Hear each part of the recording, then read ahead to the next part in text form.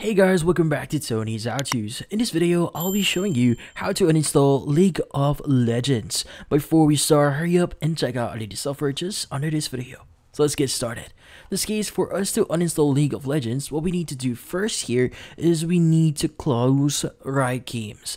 So in this case, at the bottom right of your screen, go ahead and click on the show hidden icon section.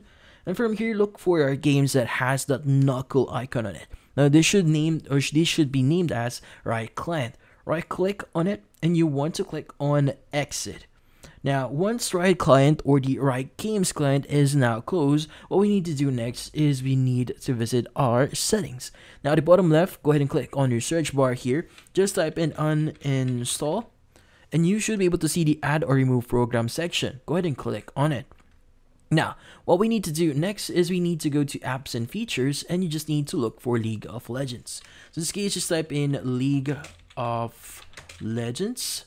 And from here, you should be able to see League of Legends. And what you need to do is you just need to click on it and click on the uninstall button and proceed on uninstalling it. Now in this case, that's about it. So if you found this video helpful, hit the like and subscribe button and watch our next video.